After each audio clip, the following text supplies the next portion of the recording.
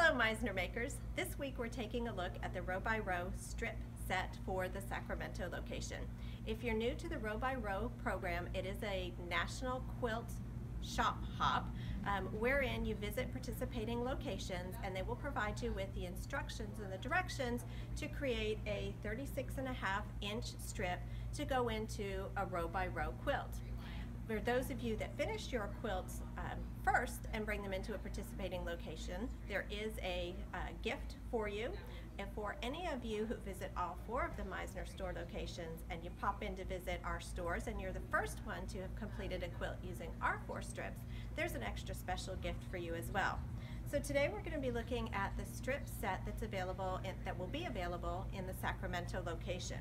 Now, if you purchase the kit, this one is very simple to piece, but it gives you some opportunity to personalize. If you're working with the kit, each of the little quilted stop signs is pre-printed with just some fun sayings related to quilting. Now, I chose in my strip set to use a solid fabric instead because I'd like to personalize it to go along with the flavor of the Parisian styled fabrics that we're using. So I'll show you some tips for how to personalize that, but before we get there, again, this is a very simple strip set to put together, but it does require that you cut your fabrics accurately. So just a quick reminder on how to work properly with your cutting tools. I do recommend that for your project, you're consistent with the brand of rulers that you use for the entirety of the project so that you know everything has been printed the same way. It's not as important to worry about the lines on your cutting mat as it is to be concerned about the lines on your ruler. When I'm cutting, I have my fabric folded and I've aligned the folded edge. I want the side that has more folds to be towards my body. I align on my ruler with the folded edge of the fabric.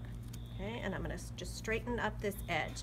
Now again, what I'm looking at is the line on my ruler and the line on my ruler. And cut.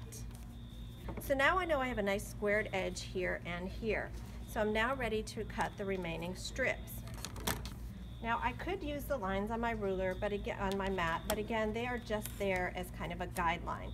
It's more important that I'm watching the lines here and here, and that I want my fabric edge to be along the correct line on my ruler, and make sure that the lower edge of my fabric is running perfectly perpendicular to this side.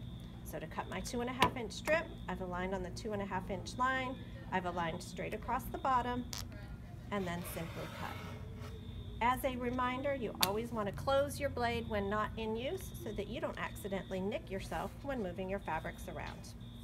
So to personalize my blocks, you could use fabric marking pens, you could use decorative stitches on your machine, you could embroider your signs ahead of time.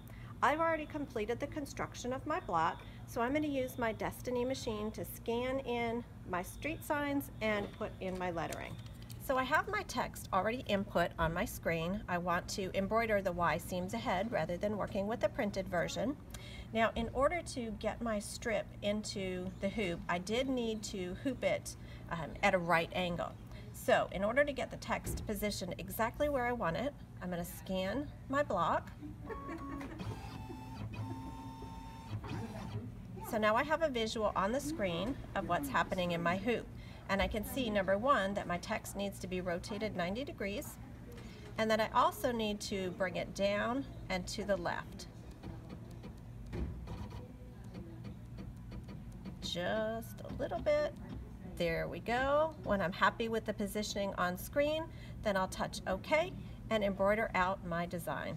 And we're ready to go.